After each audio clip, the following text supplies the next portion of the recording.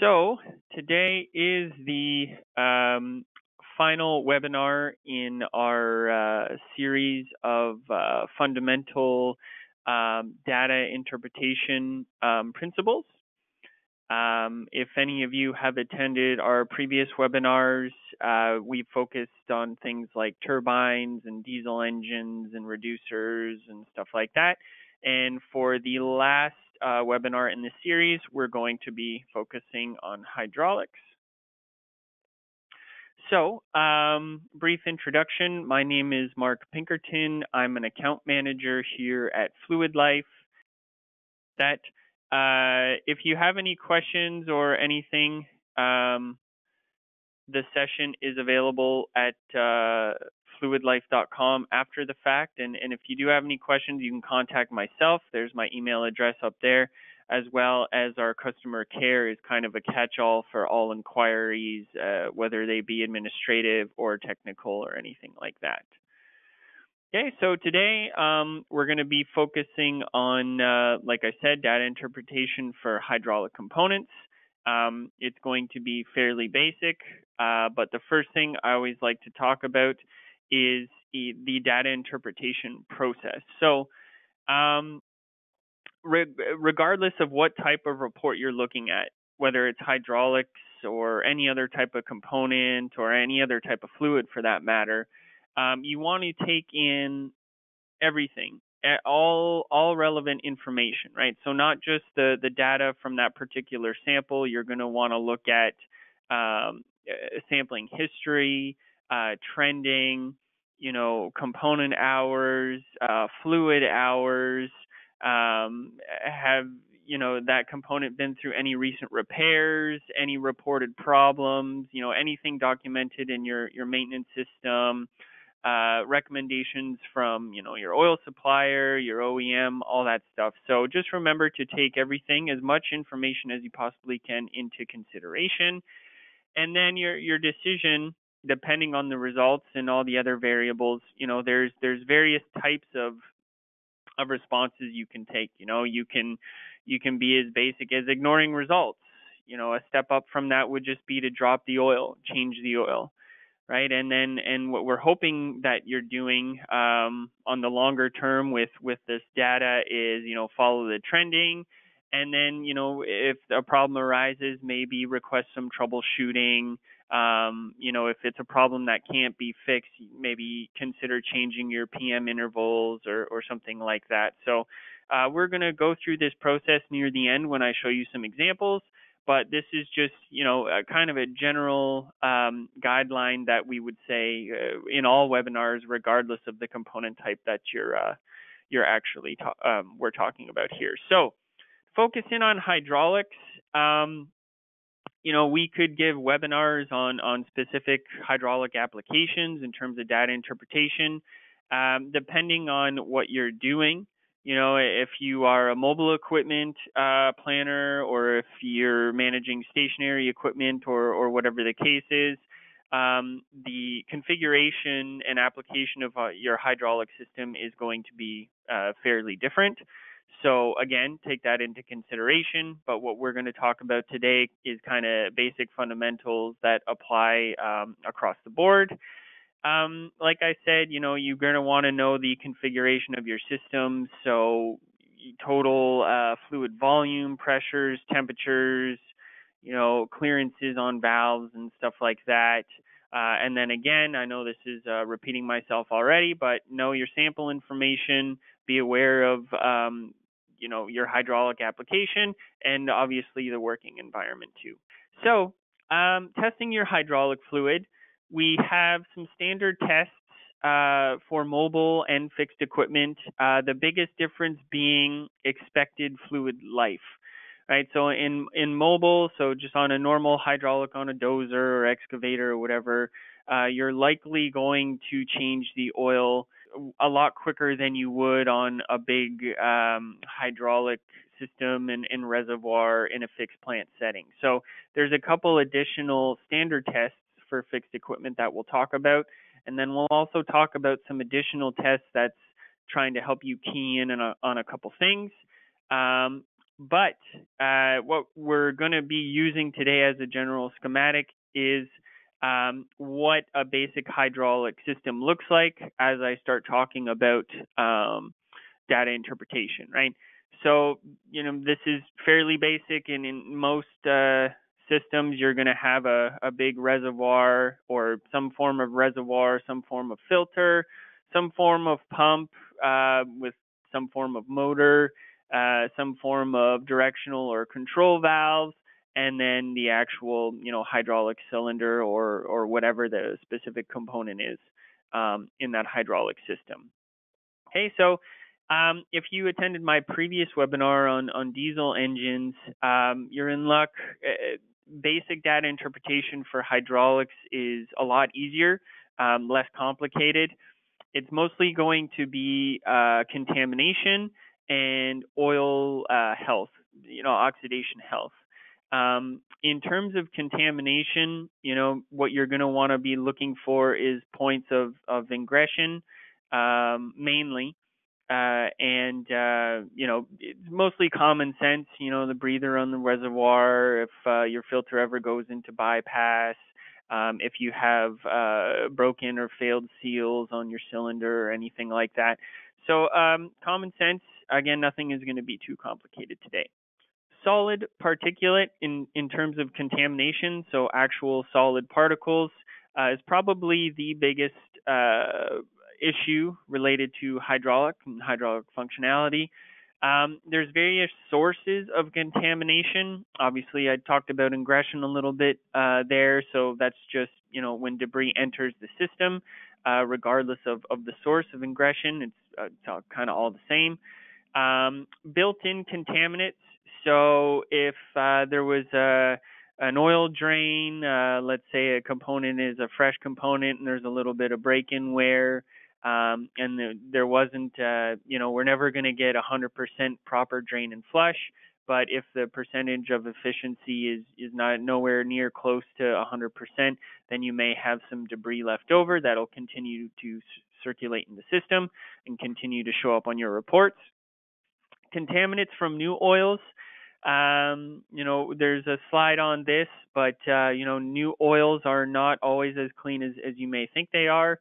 And then finally, internally generated. So if you have any wear that is generated in any part of the system and that starts to circulate in the oil, well, that's considered a contaminant as well, and it'll behave more or less the same as it would from external ingression, potentially cause additional wear. So 4 main categories of solid particulate contamination to look out for. Okay, how are these things represented on reports? The main result is through ISO particle counts. Okay. On the reports, you get the larger than 4 micron, larger than 6 micron, and larger than 14 micron categories. This is the ISO standard. For fluid life, if you go on our portal, then we offer other categories, so higher categories all the way up to 100. We just don't put them on our PDF reports. Okay, if you're at all familiar with ISO codes, you'll know that the 4, 6, and 14 micron categories correspond to the ISO codes here. So the first number is going to be a representation of the 4 micron category, the second number of the 6, and the third number of the 14. Okay, the next slide will show you how these are calculated based on the individual counts for a particular micron category. But in general, the higher your codes, the dirtier your oil is. Okay. One big thing to remember, and I'll mention this again during the wear metal and ICP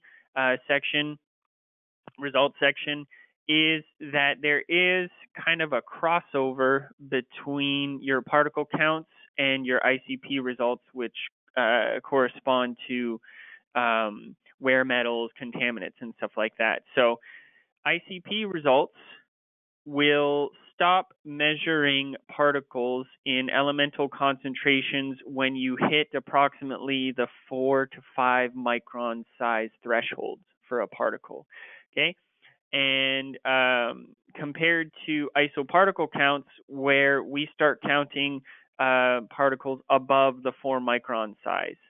Okay, so I'll dig into that a little bit more when we hit the examples, but just know that the concentrations reported on your ICP results may not necessarily always reflect what is being counted in terms of particulate, as the limitations to both tests kind of stop and start when the other one stops, and vice versa. Okay, so again, if you're unfamiliar with how particle counts or isoparticle codes are calculated, we have this scale here. Here's all the corresponding ISO codes, and here are the ranges of particles corresponding to that particular ISO code. Now, these counts are completed in 1 milliliter of oil. So it's an extremely low volume of oil. So in the grand scheme of things, when you're talking about, let's say, the 6 micron category in this particular example, 320 particles is more or less the same as, say, 336, right? So that's why this ISO scale was developed, and then we would rather talk in ISO codes. It's a little bit easier to understand, and we're not talking about 160,282 individual particle counts for the 4 micron category. Okay, so what we did here is, this is our count for 4 microns. We found ourselves in this range, so the corresponding code is 18. So just quickly, I won't spend too much more time on this. If you were to create an ISO code for these particular counts, the code would obviously be 18, 16, 13, which isn't too bad for a hydraulic. Okay, moving on. Ingression. So I did mention that when elemental concentrations stop, particle counts start in terms of particulate detection, but it's very rare. It's not unheard of, but it's pretty rare that you are not going to get various sizes of external contaminants, or even wear metal for that matter. So there should be some evidence sometimes of what is actually the source of your contamination. So you may have high particle counts, right? But hopefully you should still see some evidence of external ingression. So here we have silicon and aluminum, which, if you know fundamentals of data interpretation, this is obviously dirt ingression, right? And then we do have some wear here as a result. So what would be likely here is, if you look at your ISO codes as well, you're probably going to have flagged ISO codes because we have evidence of dirt ingression and then subsequent wear. So chances are that the ingression of contaminants and the wear generated is not going to be uniformly under 4 to 5 microns in size. So we should have elevated particle counts as well. But that's one way you can kind of correlate to other results in terms of your ISO codes to try and figure out what's going on. Okay, just want to talk about new oil here for a second. So as a source of contamination, so don't always trust that the new oil you're putting into your hydraulic system is going to be clean. It's very, very common for new oil to go in, and then your filter does its job, and then you notice after maybe 1 or 2 samples that your ISO count is actually going down, depending on the sampling intervals that you have. Basically, all that's proving is your filter is doing its job, and it's cleaning up some of the dirt and particulate that was present in your new oil. So one of the easiest things that you can do to improve your overall lube program, especially from a hydraulic fluid standpoint, or even lube oil, or bearing systems or anything like that, would be to pre-filter your oil.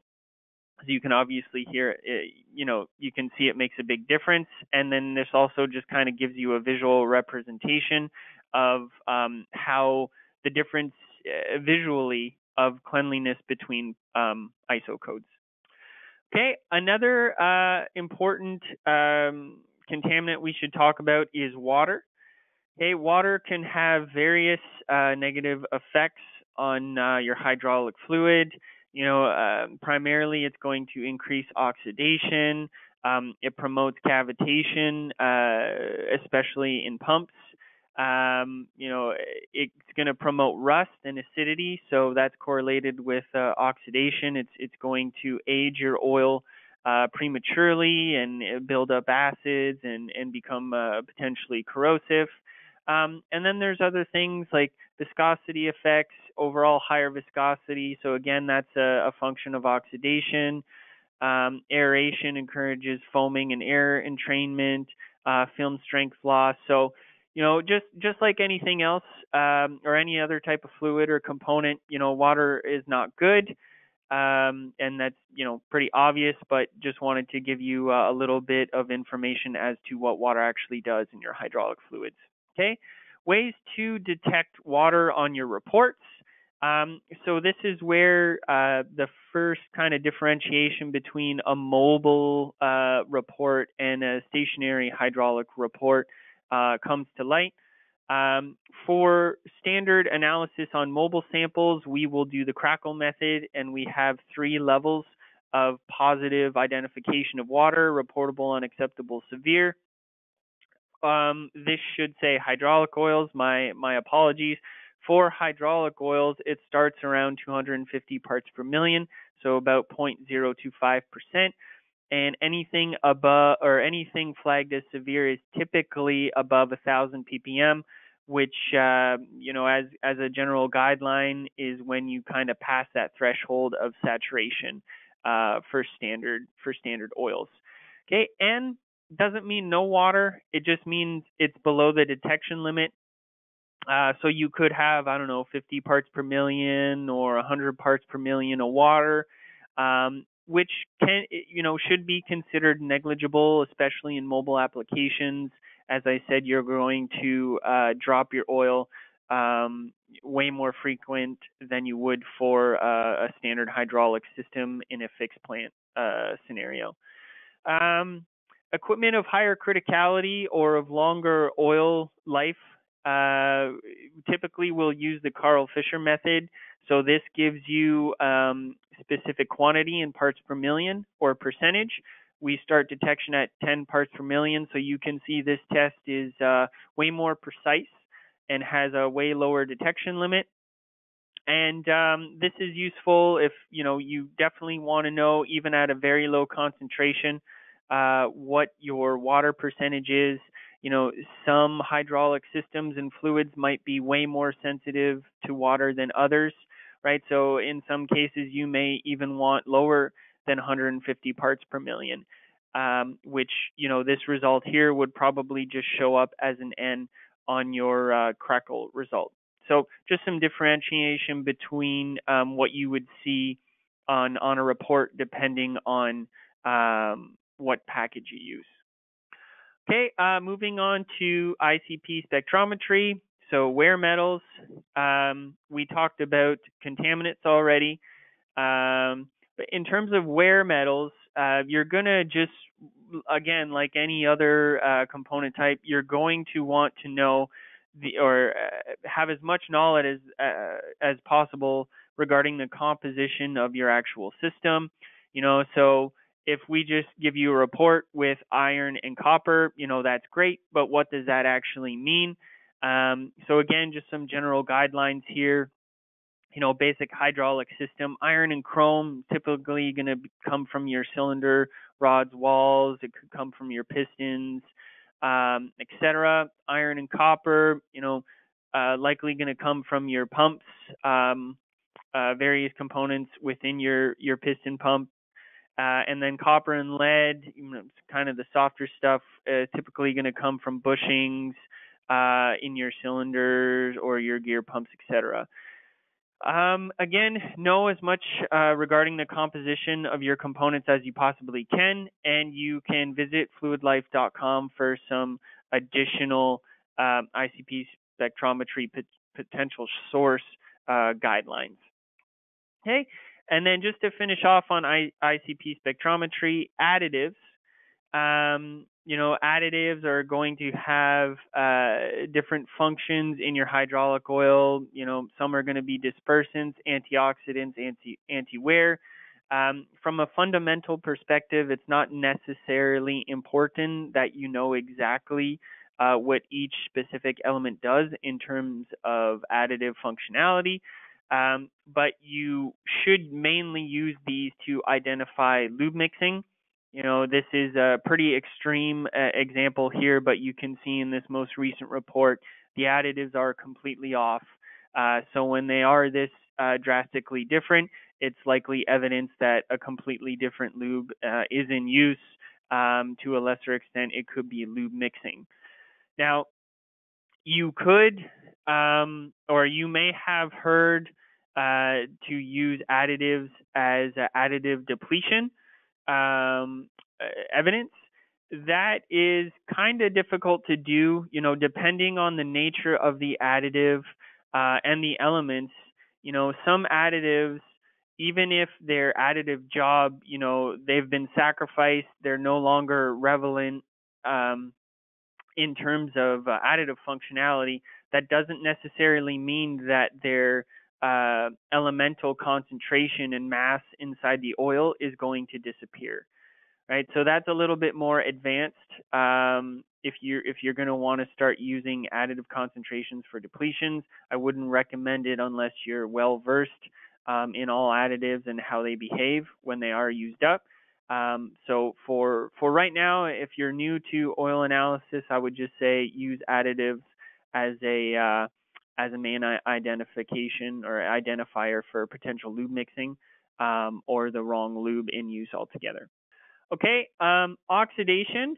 So oxidation is something that you're going to get more so for fixed plant equipment, so oils in use for a longer period of time.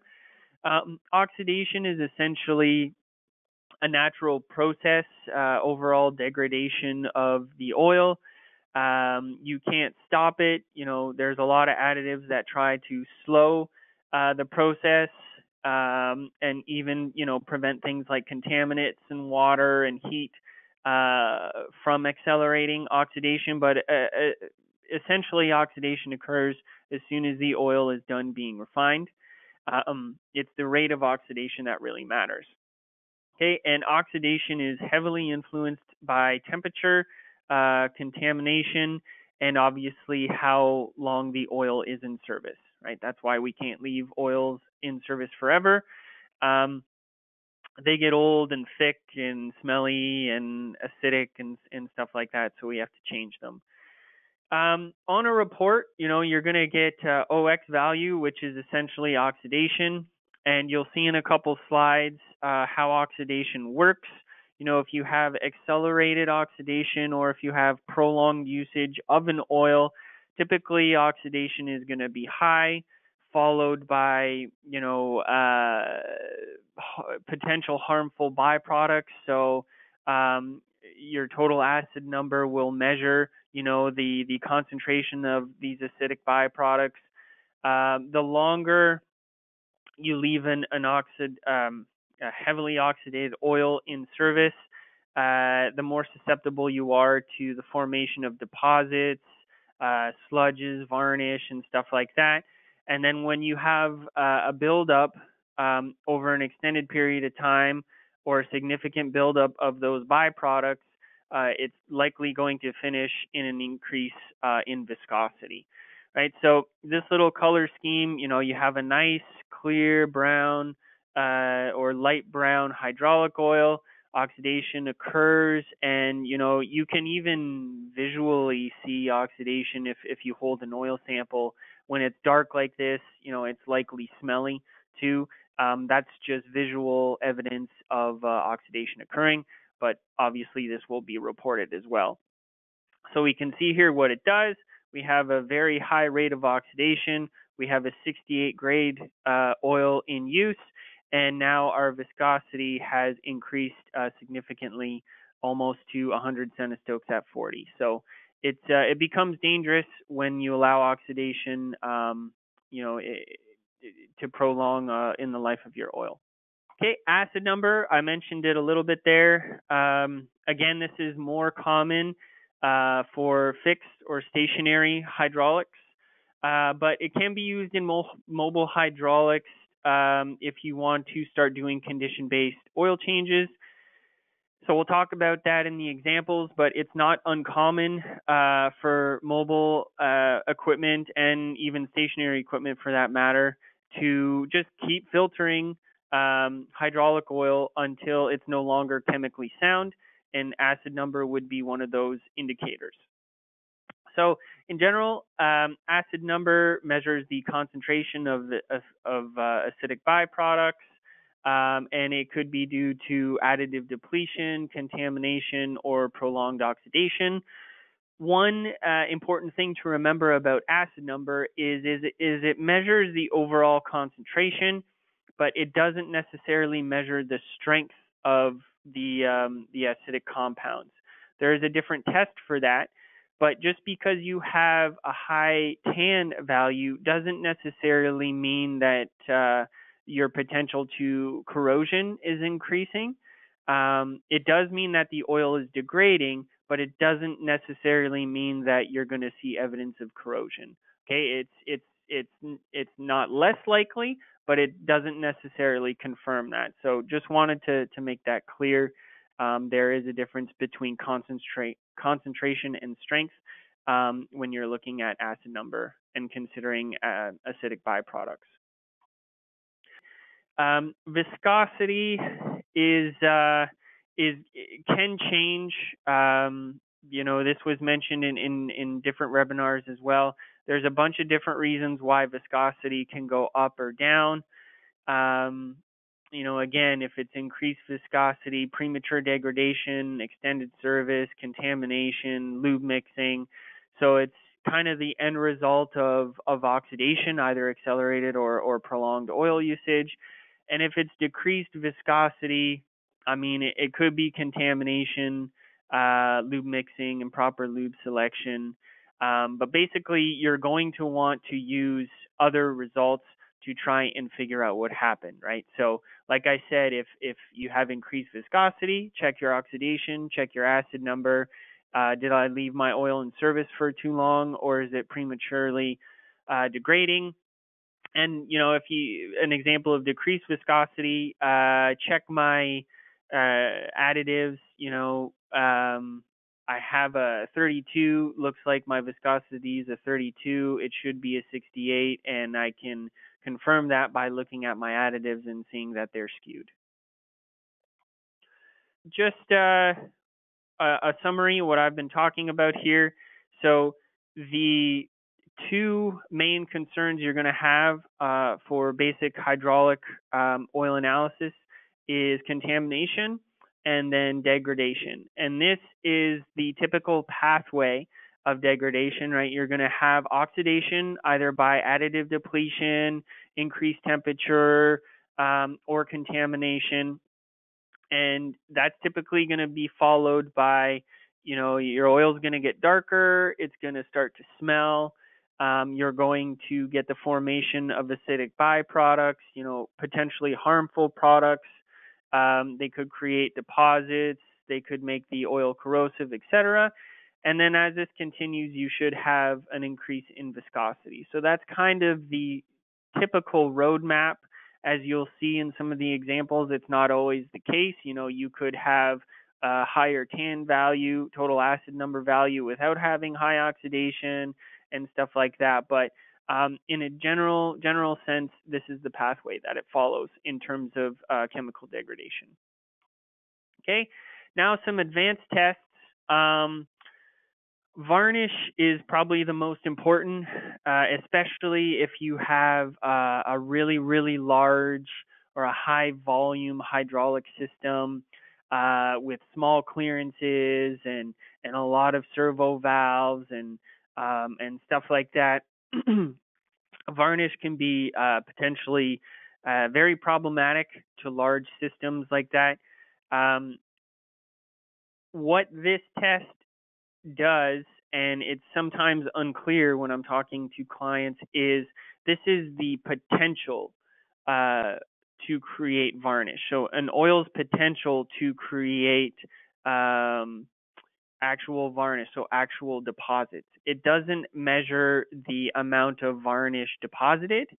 It's how likely your oil is to uh, create varnish and have it deposited everywhere. So if you're looking at reports and you have, 62, 55, so high varnish potential results, and then all of a sudden it drops, so it goes back down to 10 or 5 or whatever the case is, that likely means that varnish has dropped out, it's deposited, so it's no longer in solution in your oil. Okay, and once that happens, it's pretty difficult to get varnish out when it's deposited. It's also not easy to get varnish out of solution in your oil. If you are running into varnish issues, contact your filtration supplier. They have some pretty cool technology now to try and extract some varnish out of your oil before it drops and starts depositing on your components. Just to finish off, a couple other advanced tests you can do to add on to your routine testing. So IPH, as I mentioned, total acid number will give you the concentration, but doesn't necessarily give you any insight into the strength. IPH is a test that we run at the same time as total acid number, and it lets you know if the acids that are forming in your oil are weak or strong, and that'll give you a little bit of insight into the potential for corrosion. Total magnetic iron, also known as PQ index. This measures the concentration of ferrous particles without any size limitations. So this is kind of a ICP spectrometry add-on. This piece of data will help you better correlate what your ISO particle counts actually represents in terms of solid particulate, right? If you have an increase in ISO codes, but your magnetic iron stays relatively stable, well, then you might be able to determine that the majority of the increase in particulate is coming from external sources, so dirt and dust and stuff like that. And then finally, analytical ferrography, again, is just to complement high ISO particle counts. We do a microscopic analysis of the particulate to try and differentiate between wear and contamination, and then we try and identify specific alloys and stuff like that as well. Okay, so before we move on to the examples, just going to review the data interpretation process. So again, unfortunately, I'm not showing you full reports here, so there's not much in terms of component hours, oil service hours, make model of the equipment or oil types and stuff like that. So we're just kind of playing make believe here. But again, just want to kind of ingrain this to everyone. You want to remember all of this and follow these procedures as much as possible. So example number one, it's a bad one, but this one's easy to understand. So let's go through what we have. So we have sodium, potassium, so evidence of external ingression. We have iron, lead was flagged previously. Okay, so we have some wear. We have water. The previous sample showed an extremely high concentration of water, so about 3,600 parts per million. That has since improved, 36,000. That's since improved, but we have about 2,500 parts per million. Particle counts are high, and we had a high TAN previous. So if I had to interpret this and try to make sense of everything, obviously our oil is dirty. over the past two samples. We have a lot of water ingression. It looks like, water is ingressing, but it depends. Again, this is where I would look at our oil hours, right? So we had a lot of water. The TAN is high, so oxidation and overall degradation is high, likely due to the water and possible other contaminants that we've had. My guess is that there was an oil change, so the oil is kind of chemically refreshed, but we immediately started having water problems again, and external contamination problems again. Now, if this is actual water getting into the system and it's not just humidity, water is rarely clean. It's not someone pouring a nice, fresh, filtered bottle of water into your oil.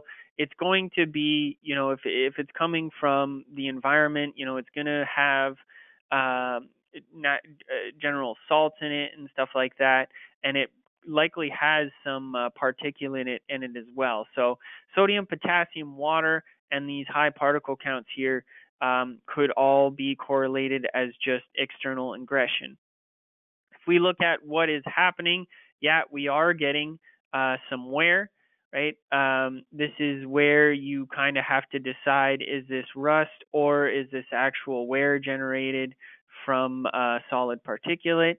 But in general, my response to this would be, okay, I have to change the oil immediately. We have to get that water out of there. We have to try and get rid of as much of the contamination and wear metal as well. But what you need to do also is try and figure out why this is happening. Am I in a humid environment, or it's moist and I don't really have a desiccant breather, or is someone literally pointing a pressure washer at my reservoir and it's getting in that way, right? There's a lot of water getting in, a lot of contamination. So you want to drop the oil so it's fresh and healthy again, but you also want to make sure you try and find out the source of this external contamination as well. Okay. Example number 2. Example number 1, it was basically a Christmas tree in terms of flags. So that's going to be pretty rare if you compare it to, the rest of your routine oil analysis reports. Here's another example of a stationary hydraulic report. So for this one, we have flag viscosity.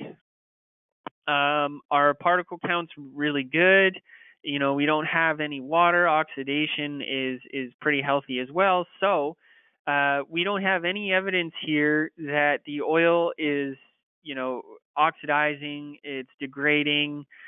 We don't really have evidence of external contamination. What we do have evidence of, however, is a change in our additives. Okay? So if you remember what I said, one of the reasons for viscosity change just could be top up of the wrong oil or wrong oil type in use altogether. Well, here we have some confirming evidence here. Our additive formulation has changed. So good news, this oil is not oxidizing prematurely. It's not full of water. It's not full of contaminants, but someone did put the wrong oil type in use, which is why this flag occurred. So you'd have to decide, do I need to drop this right away? Or if it was a really big mistake and say you have 10,000 liters of this wrong oil type, you're probably going to want to consult with your OEM and see, the thresholds of acceptable viscosity in terms of healthy operation for that particular application. Example number 3. So again, stationary hydraulic. All right, what do we have? Well, we have flagged ISO codes. So in particular, the 14 micron count. All right. What else? Viscosity seems to be good. No water. Oxidation is below the detection limit. So chemically, our oil is healthy. And if we look at our wear metals, we don't really have any wear metals here. So this is an important example I didn't include the silicon, um, sodium and potassium, but we can assume those are around 0, if not 1 parts per million as well. So this example just goes to show that you can have particle counts without any subsequent evidence in your elemental concentrations. Okay, it is personally, I think it's more rare to have all wear created above the ICP threshold as it would be to have all external contaminants above the ICP threshold, right? So basically what we're saying is we have a higher count in above 14 microns, okay? That to me is evidence of increased external contamination. Now, it could also mean the sample was taken incorrectly, so the contaminants are in the bottle or the bottle was dropped on the ground or whatever the case is. But I think this increase in particle counts, because we have no supporting evidence in wear metal concentrations, we can, assume not 100%, but we can make a pretty good educated guess that this represents, dirt and dust and stuff like that. So, what do we do? It depends what your capabilities are. We can change the oil just to clean it up. We can decide that this is an acceptable amount of contamination. So far there's no real wear generated, so we can ride it out until the next change interval. Or we can also decide, the oil is still healthy. I have a nice filter cart at my available to me. It's a 2-tiered, it's a 10 and a 3 micron or something like that. So it's going to get rid of a lot of these larger particles. So I'm going to clean my oil out. There's no wear. The oil is chemically healthy, so I'm going to keep using this oil. So 3 potential responses to the same results here, depending on your maintenance practices and what you guys are capable of actually doing. One last stationary hydraulic example, and this is another extreme example, but I just kind of wanted to show you all what to look out for. So here we have increased viscosity, and as we look for other evidence of why that might be happening, I didn't include the additives, so we can just assume it's not lube mixing. But what we do have here is very high oxidation and a pretty significant concentration of acidic byproducts. So, oxidation this high. If we follow that progression I talked about, high oxidation, increased acidic byproduct concentration, and we're finishing off by increased viscosity. Okay, this is an extreme example. If you get to this point, chances are you've doubled your oil drain interval, or you've completely forgot about it, or the oil is 100 Celsius hotter than it's designed to be, and it essentially cooked itself. But yeah, this is the pattern you want to look out for when you have increased viscosity due to oxidation and degradation of the oil. How is this going to affect your wear metals? So I did say, high acid does not always indicate potential corrosion. So we have some here, right? We do have a little bit of copper. Typically, when your oil is going to be acidic, it's going to attack the softer metals first, so copper, lead, and stuff like that. But it's not extremely high, not to a really dangerous point here. So yeah, your oil is oxidized, but hopefully those anti-corrosion additives and stuff like that are still working, or the acidic byproducts created are not necessarily that corrosive at this point. Okay, example number 5. So I have 2 mobile hydraulic examples. Again, kind of the same idea. What do we have? Well, we have ISO codes, so particle counts that are flagged. Viscosity looks okay. No water, so that's good. no real wear, and we have a little bit of silicon, which basically is going to tell us, we have these results here. We have a little bit of a mishmash in terms of these particle counts increasing. Maybe it's mostly contamination, but we do have a little bit of resulting wear. Now, this type of situation is super common for mobile hydraulics. Especially if you're working in a dusty environment. This is where oil hours are really going to be important, right? If you've reached this point at the end of your oil life, and this doesn't keep occurring, this could be an isolated event. You can ask the operator, were you doing something different, or was there a lot more dirt and dust flying around this time, or something like that. You're going to want to trend it a lot more, because this is not uncommon, especially in mobile hydraulics. If you start seeing this, 2-3 times in a row, then maybe there is a reason why external ingression has increased. But events like this, one-offs, I'd say are more, assuming the samples were taken correctly, these are a little bit more common in mobile hydraulic applications. Okay, and then just to finish off, another super common scenario you're going to see in mobile hydraulics, especially in underground mining operations or any human environment or anything like that, is you're going to see water flagged as PR, so reportable. So again, we're kind of in that range of 250 parts per million to about 500 parts per million. So if we look at the other results, viscosity is okay. It's sheared down a little bit, but still acceptable. The oil is relatively clean, and we don't have too much in terms of contaminants or wear metals. So I would guess this is just humidity getting into the tank through the breather. And again, if you have really sensitive hydraulic oil, this could potentially be a problem. But for the majority of general hydraulic oils in mobile applications, they can handle this. Again, especially since you're going to drop the oil, in maybe 500, 1,000, 2,000, whatever your intervals are. So this is not necessarily a problem, but it is evidence of, some humidity getting into your tank.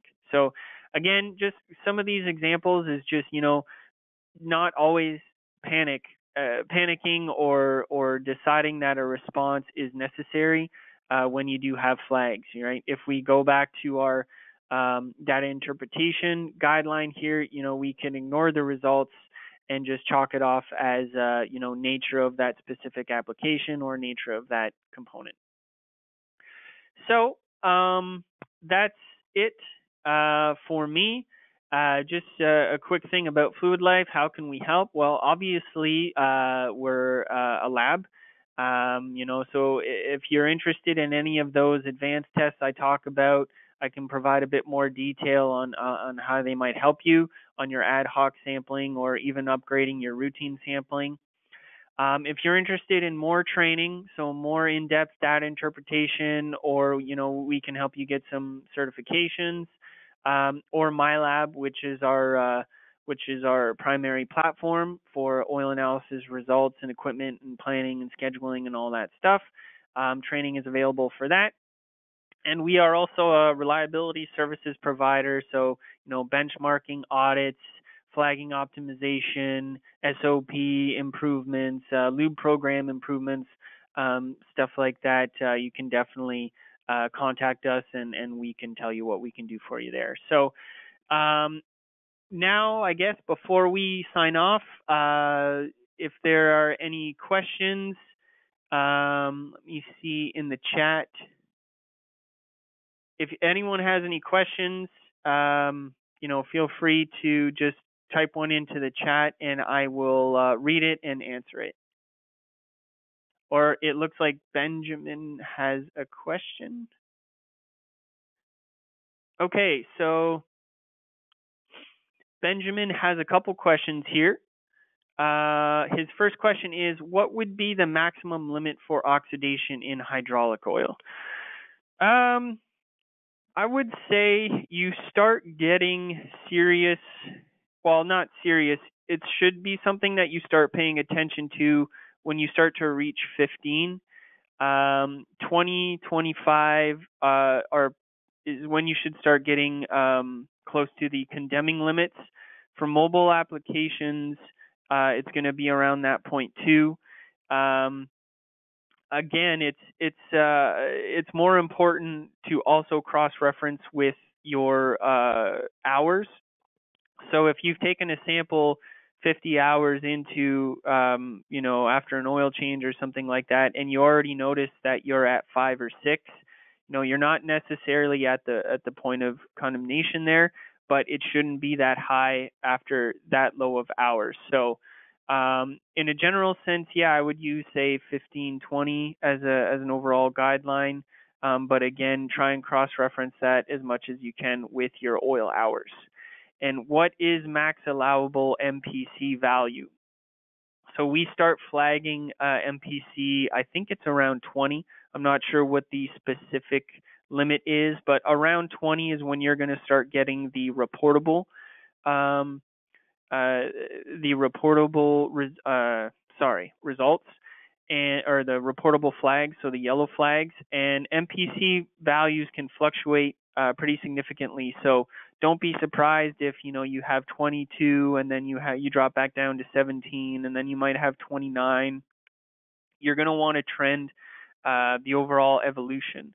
So when you start getting into the 20s and it's reportables, you're not necessarily really prone to varnish coming out of solution and depositing, but you are getting there.